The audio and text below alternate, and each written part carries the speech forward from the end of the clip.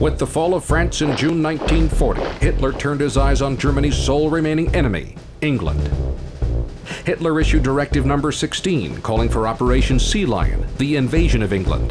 This order stipulated that the British Air Forces be neutralized to the extent of being incapable of offering opposition to the invading troops. On July 10, 1940, the Battle of Britain commenced. The opening phase of the battle saw the Luftwaffe concentrating on attacking shipping in the Channel. Their goal was to entice the Royal Air Force into a battle of attrition prior to the main phase. If the RAF refused to take part, that would allow the Luftwaffe free rein against shipping, while if the English interceded, Germany would get what it desired. The RAF sent minimal or no responses to these attacks in an attempt to conserve its strength. These early raids served both sides. Germany was able to test the RAF response times and tactics, while the British radar network gained valuable experience in interpreting incoming raids. This sparring continued throughout the first week of August, with the RAF arguably getting the better of the Luftwaffe. On August 13, 1940, the Luftwaffe launched its main phase. The first few days saw the Luftwaffe concentrating on the British radar stations in southern England. After only limited success, the Luftwaffe deemed these targets too difficult to attack and promptly switched to another target, RAF airfields. The Germans switched their concentration to the airfields in southeastern England. Their goal was to drive the RAF back into northern airfields.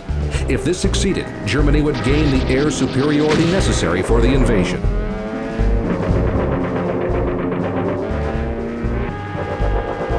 As the weeks wore on, both sides suffered staggering losses as the attacks increased in ferocity. The RAF was nearing its breaking point after nearly a month of unrelenting attacks on its airfields. They needed a miracle. On the night of August 24th, bombs were inadvertently dropped on central London.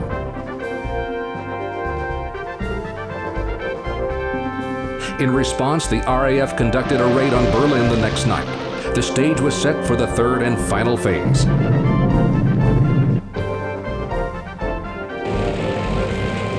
On September 7th, the first massive daylight raid on London occurred. The switch of venue was the miracle the RAF needed. However, this initial raid caught the British off guard and resulted in substantial damage to the shipyards and warehouses of London. After a bitter week of daylight bombing, Germany concluded that the RAF hadn't been broken and abandoned daylight raids against London.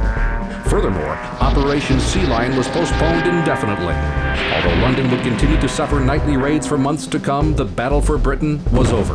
The Luftwaffe had suffered its first taste of defeat.